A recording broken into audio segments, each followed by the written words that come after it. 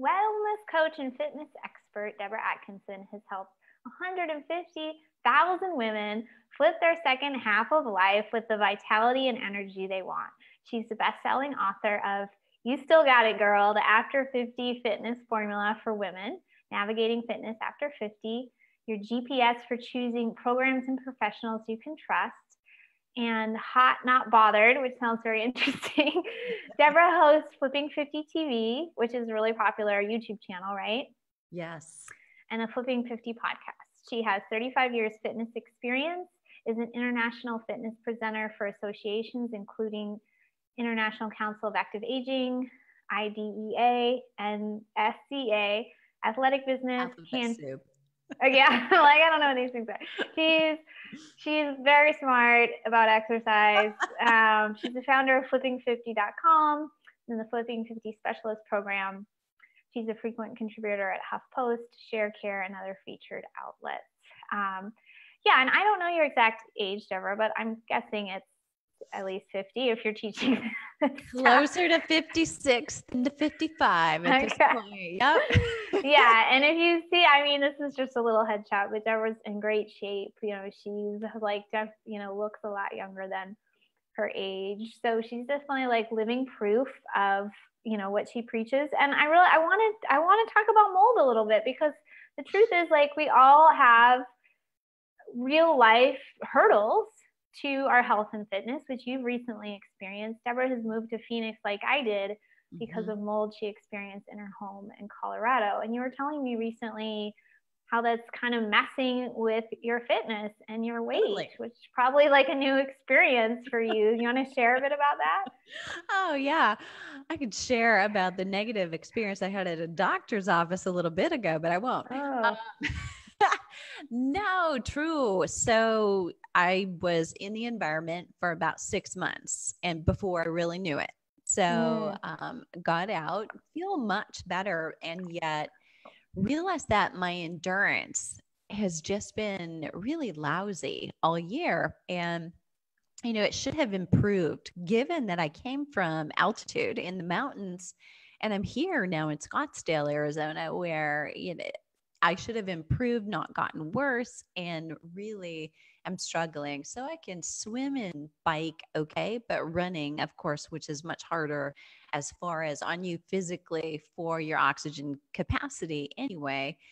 I just have no endurance, and I've been a runner for 37 years, and that's always my favorite thing, and it's not my favorite. I really dislike it right now because we don't like things we're not good at. So that's kind of where I'm at.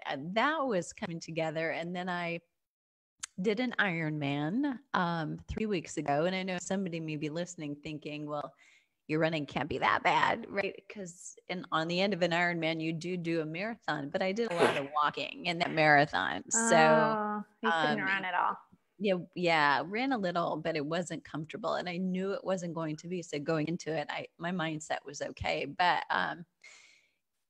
it's since training, all that training, lots of training, I gained 9 pounds this year, and I'm only 5'4", and none of that fits. I haven't been on the couch eating bonbons and brownies, and I haven't changed my diet significantly. So had a little bit more stress this year, and maybe tipped into menopause a little bit more, so estrogen is lower, and that made it easier to store fat potentially. But 9 pounds is a lot on a very active person who's consciously, watching what she's doing. So the suspicion is that, I'm just good at making fat, and it's stored the toxins, where I still probably have mold in me that I need to detox and get out. So, it wreaks havoc with all the things I love. And so I'm working right now on getting back to feeling a whole lot better. Okay, good. Yeah. I know it's not always easy to like air our dirty laundry as practitioners, I know, right? But my tribe is pretty into mold, and I wanted you to share your story. And I gained a little weight when I was at my mold peak, for sure. Did you? Yeah, I did, because I couldn't exercise like at all. exhausted. All I did was walk my dogs. I would literally go to the gym, Deborah, and I'd be like, okay, I'll work out before I get in the sauna. And then I just like lie on a bench and then get in the sauna. That's all I could do. So, and I really wanted carbs, which now I understand more of about why that was. But like, I was so exhausted. And what do we look for fuel? Like caffeine and sugar. So I was eating more carbs. I was moving less and I gained weight. But some people gain massive amounts of weight very quickly from what mold does to your metabolism and inflammation and storing toxins, like you said. So everybody's a little different. So like for you, you might have noticed that though, like, you know, like I'm doing everything right. Why am I gaining weight? I think that's often the story with environmental illness. Like I'm doing so many things right. Why am I X? So my X's were different than your X's, but so we're trying to help Deborah kind of sort through her mold situation, but somehow she still managed to do an Ironman in the midst of all of it. So I think you've made a lot of good choices at the same time. Oh, I will have to tell you that you'd be proud of me. So I realize now that my sensitivity to it is so much more heightened that they showed me my hotel room. So you're at Cozumel, you're at the beach, it's super hot and humid. They opened the door and I was like, I can't stay here. It's like, if I'm sleeping in this room for 8 hours, it's like, I can smell the mold. And so they showed me a different room and it was almost as bad. So that wasn't ideal. I know, but I realized, wow, I don't know that I ever would have noticed that before. Yeah. You become sensitized to it. And I've had to say no to a hotel room too, which is like kind of embarrassing, but it's like, it is what it is. You can't be sick just to save your pride or whatever. So and I think I should start remembering when I check in, say, hey, I'm going to have to like check out the room first. So that way they get a heads up. Yeah, it's pretty common in hotels, unfortunately. So it's a bummer. So we talked a little bit about your background in exercise. I wonder if you share especially the challenges we go through.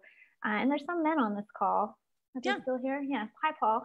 You're supposed to, like, as we age, how we exercise changes, or what is best for us changes, what we're attracted to changes.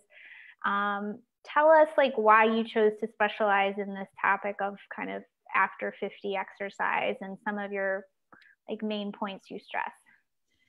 Well, I think I started focusing on it before I knew I was raised by older parents. So I had older siblings. I was in this environment where I was getting schooled before I knew it. And I was always given older clients, even as a 20-year-old student, undergrad. I started working with people. So I've heard baby boomers complaints and wishes all along the way. But then when baby boomers were really kind of turning into women and men who were in perimenopause, menopause, or turning 50, and what they were saying is, nobody gets me. My doctor, doesn't understand me. My doctor said, well, welcome to menopause. What do you expect? You're getting older, and it's as if nobody was really hearing them, and they were being told, this is it. It's all downhill. So I realized that, there's a niche here that nobody's serving, and women don't feel heard. So that's when I really started looking at it, but I didn't really dive into the research about hormone balancing exercise specifically for women in midlife until I was there. And, I went online. So I started spending 8 and 10 and 12 hours behind my keyboard. And I had left safety and security to do an online business. And I jumped with both feet, right? I didn't leave a safety net. So it had to work. And I looked up, and I'm close to a year later, and I'd only really exercised 20 minutes a day. I mean, literally I was panicked, so a lot of stress that year over what did I do? Oh my God, this has to work. And I would look better. I was a better body composition. I had more energy, and I was 49 when I did all that. And so even if you're not having really bad symptoms, your hormones are changing under the hood. So at any other time in my life, if I would have, not been sleeping or started to gain a little bit of weight, like most respectable women, I would have exercised more and harder, right? That would have been my answer. And like cut calories or cut You bet. fat. Yeah. And I said, okay, I really have to dig into what just happened. What happened for me? So as I did that, I started to realize there's so little research out there featuring women as subjects in exercise science. So then when you look at a fraction of that, it's probably dedicated to women in midlife because researchers don't like us. We go up and down, we're too variable. There's too much that they can't control. So they don't want to look at us. All the reasons why we do need the research, we can't have it, So I started looking at what little was out there, and it's so very different than what's typical, which is featuring a male, a 25-year-old male who's at the peak of his muscle mass. What in the world makes us think that's going to work for a woman who's 55, at the peak of essentially fat storage, right? I mean, that just doesn't add up. So the good news is when you tweak the type of the exercise you're doing and the time of day that you're doing it, it all changes. You change everything. And so you can do so much less exercise than you probably ever thought you could and actually feel so much better and get better results. Yeah. So do you think that's true for younger people too? If you think about it, or is it more for our age people that's best? Consistently, it's more true for middle-aged people. But, on a monthly basis, those younger women, for sure, who go through monthly cycles that are a little bit more rocky, they definitely notice where they are in their month and things are changing for them. They're too probably going through some of those periods of time when, 2 weeks out of the month, they maybe want to exercise intensely and hard. And 2 weeks, they actually want to cut back and do less. And they're going to feel much better and get better results when they're doing it. Yeah. Female athletes, and maybe you can speak a little bit to male athletes, as people working out. There's more, I think, awareness now about the monthly cycle and how our energy changes and inflammation changes, which I think is great. So that we're growing that awareness. Yeah. And I agree with you just from my own anecdotal experience. When I was younger, I was really into running and this and that. And probably also a little bit because of time, or just also because I feel like my joints aren't interested in impact so much anymore. I started changing what I'm doing, and people are often like, "Oh, you're so fit. What are you doing?" I'm like, "Not that much, really. Not that much." You don't have to do that much. Oh, I do remember. I think you drugged me to yoga, and I was like, "When do we start?" I took poor Debra to Kundalini yoga, which is basically not a workout. It's just breathing and stuff. I don't only do Kundalini yoga. I was like, I do a 15-minute Pilates class twice a week, and I walk my dogs. That's the core of what I do. And I'm pretty, busy, but moving around. Yeah, I don't think you have to do nearly as much, and it can do harm. And when you tell your mold story, I think, like you said, it's kind of a combination also of the emotional stress in your life and training for this event when maybe your body doesn't have the resources yet for that. Yep, exactly. And you just overload it, right? So it's we always have to factor in, life sometimes is a workout. So if you create this optimal workout plan and then life throws you curveballs and you've got major stressors, you actually have to look at that as this is like a workout. So I need to give myself a complementary recovery movement. Makes more sense than doing a hard workout. Yeah. So you mentioned ideal times. Can you talk more about that? Yeah. So in two ways we could talk about that. So I like to use a mantra: intense early and light late, referring to time of day. The question used to be, what's the best time of day to exercise? And the answer used to be the time that you will, right? But if you're going to do intense exercise like interval training, or you're really going to get after weight training, you want to do those things earlier in the day. If you're working with your cortisol, okay. it helps you because you're revving your body up essentially. And later in the day, you actually want to do more calming, more relaxing kinds of exercise. So yoga and Pilates, you could probably get away with weight training later in the day, but I wouldn't do interval training later in the day, especially if you have trouble with sleeping. You want things that are going to start to help you calm down, relax, lose tension. So as far as time, I think that's something that we really need to get over. I mean, we've all been given this quota, where we used to always tell people, you should exercise, cardiovascularly 20 to 60 minutes, several times a week. And, the truth now is that we've kind of gotten to a point where we think, okay, well, if I don't have 20 minutes or if I don't have an hour, it's not worth it. But not true at all. It all counts. We need to be thinking that you're actually taking your system and you're revving it up. And whatever amount of time you're doing that can be good. So it all counts toward revving up your metabolism, getting your energy flowing, getting your circulatory system moving, and just moving your body the way it was designed to for life. So it doesn't necessarily have to meet a quota.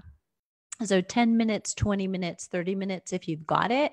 And honestly, beyond that, I would rethink just a little bit. So I'll challenge you if you're used to doing 45 minutes or an hour or more of exercise, I'm really ask yourself, do I feel better when I'm done?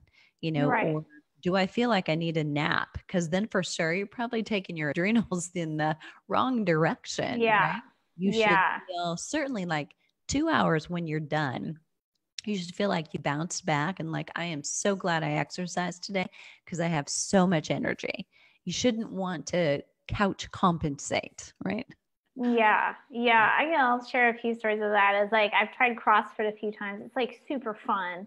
Right. Oh my God, forget it. Like I can't sleep that night. I'm all screwed up. And I get super sore because I'm like overdoing it with all the excitement around me. And even Pilates, like it used to be, even like this time last year, if I did 3 classes in a week, it was too much for me.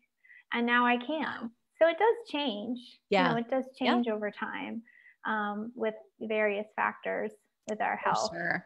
But yeah, I love your lesson. Like, less can actually be more. I just found this old podcast I did a long time ago with a woman, kind of same thing. Like she was kind of exercise obsessed, diet obsessed, but couldn't lose these 15 pounds. And then she broke her leg and she was just like on the couch eating chips and just resting. And she lost the weight. So is that what we should all do? But like, yeah, she was really stressed about losing the weight, and that change of hormones, keeping yourself in high stress about losing weight can be detrimental as well. Yeah, well, and I like to catch clients when they're talking like that and make sure that they realize, when you're so focused on that thing you want to get rid of, you may actually be attracting it to you, right? That's true. You want to vision where you want to go, how you want to feel, what that's going to look like, as opposed to got to get this weight off, because your brain doesn't hear anything but wait, and more of it. Any other key tips for people? Maybe you want to conclude men here, and then we can talk about your program. Okay. I think especially for midlife, people who are entering their 40s, starting to get hormone fluctuations more consistently, right? Not just on a monthly basis. If you're a younger woman, strength training is your best friend. And it will be for all of us because we're all going to age, right? So we start to lose muscle mass after the age of 25, as long as we're not resistance training. So those of you who've been resistance training, doing strength training or weight training, however you want to refer to that, you're so much further ahead, but it's also never too late. So strength training is super powerful. And when you were talking about, time, like I only have 10 minutes or 20 minutes, or maybe that's all my energy will allow me, you can do a great weight training workout in 10 minutes. Really, it's all about stimulating major muscle groups. And you want to, what I call, hit it and quit it. It's not about being in the gym for an hour. And most people we know in the gym for an hour are like spending more time doing this between sets, than they are doing the lifting. They're just Yeah, you looking can at go their fast phones, if right? you're in a hurry. Yeah. Right. And yet between exercises, you want to go slow and reach fatigue during the exercise. But 10 minutes. So we're talking 3 really well targeted exercises 3 times, and then you're done. So in compound exercises like a squat or a row or a press, you use more than one muscle group. You use several. And that's the key, is do it like you're moving in life. And then you can do less but get better results. And then if you have more time, you expand that. You can literally do your smaller muscle groups like your arms, your calves, your shoulders. And you can get a great workout in 20 or 30 minutes. And the great piece about that is testosterone and growth hormone. So men are super lucky. So if testosterone levels fall off for men later, and all they've got to do is really get back in the weight room and lift weights a couple times a week, and you're practically good to go. Wow, So, that's cool. yeah, for women, it helps. We have to do a little bit more. We have to work a little bit harder at it because we had less to begin with. But we all need that if we're going to maintain muscle mass as we age. We need that testosterone, and then we need a good night's sleep. Growth hormone is key too. So that gives you the benefits from all the exercise that you're doing. But that feeds into itself. So you exercise well and on target, you're going to sleep better. Okay. Yeah, that's a great point. I just talked to a client today who's really struggling with sleep. I didn't ask her about exercise, actually. Call her back. I know. That's a good point. Okay. 10 minutes of exercise a day with no restriction. So self-directed, your intensity, do whatever you want, but 10 minutes of exercise a day, self-reports of sleep quality goes up by 33%. Okay. That's a great tip. Yeah. So maybe I can share my screen. Can you talk? I was just looking at your 12-week program before we got on, and it's like a great deal for a lot, it seems like, for 12 weeks of midwinter exercise. That new year intention. Yes. It's awesome. Here's been the awesome feedback that we've gotten. People will say, I started for weight loss, or for muscle tone, but I got my life back, and that's really what the program is all about, is about giving the inner strength back from it. It's not about getting better at doing the gym. And this is all exercise that you can do at home. So home gym, right, included. But it's about getting better at life. It's about being able to benchmark walking up and down stairs. If that used to bother your knees, that it no longer does, or that, you couldn't pick up the grandchildren without it bothering your back, and now you can, or, a multitude of things that maybe you're not doing now that you wish you were doing or could do again. That's really ultimately the benefit. But a good friend of ours, both of ours, said to me once, muscle is the organ of longevity. So no matter what else no matter what else you love to do in your life, you've got to have muscle, and we've got to work hard to hold on to it as we age. Yeah, I think that's really true. I mean, I think back to when I was like, how old was I then? Like late 20s, going to Chinese medicine school. And I definitely weighed more because I was strong. I had a lot of muscle mass. So I noticed sometimes, now I'm in my mid 40s, sometimes like I notice it's slipping, and I pay attention. I'm like, ooh, let me get back to like doing more squats, doing things that are more challenging, like taking care of my hormones, getting more rest, taking some supplements for hormones, because I do not want to see that muscle mass go away. Which is a great point. So for everybody who's watching, if you ever are buying another bathroom scale, never buy one that only does weight. Make sure it tells you your body composition, because you want to know, is that weight that I'm losing or gaining muscle, or is it fat? Because there's a big difference in your health in the two of those. Yeah. So this is 12 weeks. Telling me more about like the components. It's $97, you guys. Like, that's a really great, deal if you're wanting to get back into exercise, get some more professional advice. So here we go. We got yoga videos, core videos. What else? So you've got 12 weeks and you get one brand new strength training video every single week. So you'll do that twice. And the idea is then it gets familiar, but not too much so, right? And then you're going to move on and progress to the next one. They're all like 30 to 40 minutes. I think the longest one is 42 minutes, and there's probably even one that's much shorter than that. So we give you a lot of variety so that every week we're surprising your muscles a little bit. Now, you only have so many joint movements, right? We can only do so much with your joints. So some of the exercises are similar, but they're in a different sequence and order, sequencing the amount of time that you're holding the movement. All of that changes the results that you get. So it keeps you mentally stimulated as well as, physically challenging you a little bit each week.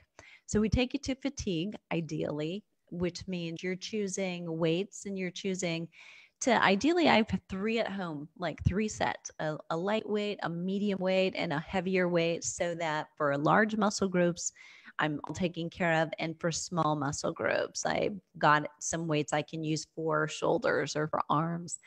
And that's really all you need. That and a ball, which most people have. Okay. Just a regular sitting in a ball. corner somewhere, right? Okay, like one of those big exercise balls. Oh, yes. Okay. I bought one of those when I started to make my home gym. My son bounces on it at least. Cool. That's awesome. And are there calls or ways that you check in, or what? Or do you go? We have an amazing Facebook group. So it's a private group where you've got access to me. So I'll jump in there and do lives if there are a lot of questions on a certain topic. And otherwise, everybody's tagging me constantly. So we're answering questions daily.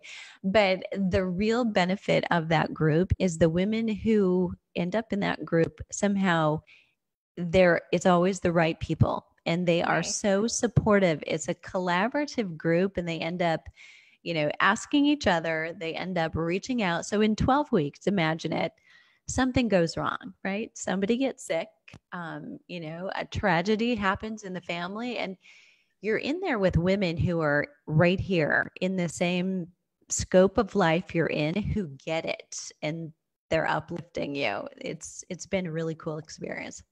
Yeah, that's great. That's really great. And, I think we all struggle in different areas with our health. So if you're a person who, like life is intense and you're caring for aging parents, or, whatever it is, your work is demanding, just have people like, hey, we get it. Like, we're here and we're supporting each other, and we're exercising the smart way, which isn't time consuming and, it's efficient and stuff like that. So there's that program is available now, and it's a 12-week program. And if you're not ready for all that, there's a 5-day, I was calling it like a sampler of what you do. What is that one about? That's the 5-day flip. So that's 5 days, 5 really short videos. So 10 to 15 minutes long, but it's like I've laid out a week for you. So there's 2 cardio workouts, there's 2 strength training workouts, and then we do a little yoga and core in between. So you get a recovery day. So I'm also saying, okay, if you were going to lay out your week, ideally, here's how it would go. And I do it in my living room with you. So you don't need any equipment. Nice. Okay. Yeah. So that's free. That's the second link I put in the chat. Or if you're on Facebook, it's the second link. Or if you're on YouTube, it'll be the second link too. Flipping50.com, and it says 5-day after that. So Yeah, great. Well, thank you so much, Deborah. Any last thoughts or any last questions on the live that anyone would like to ask? No, other than, yeah, anybody ask a question, please. But my last tip would be you do have time, but it all counts too. So don't make yourself feel guilty. Just go out and go for a walk. Go, if you're spending all day in the kitchen, hopefully not making cookies, but doing something else. That counts too. You're on your feet. It's activity, just complement it with a good stretch or some core exercise so your back doesn't hurt at the end of the That's a day. good point. Yeah, just kind of work it out. Yeah, I think you get I think there's an unhealthy addiction to exercise to some extent because it releases these good hormones, happy hormones, and you're like, oh, I miss my workout. I'm going crazy. So I've been there too. But I also now I'm more just mildly like, I like to move. So like yesterday I was in front of my computer a lot and my son had already walked the dogs. And I was like, when I finally was done, I'm like, I'm going to walk the dogs again because they don't mind. And I just like needed to move, and be outside. So yeah, I totally agree with you. It doesn't have to be super formal and you don't have to be like, oh, I missed my big workout. Like it's all over. Just do something different or get on that, dust off that ball you've got. Yeah, right. Great. Well, thanks again, Deborah. Happy holidays. Hopefully I'll get to see you too. Yeah. Happy Bye, New everyone. Year. Thanks for being here. Bye.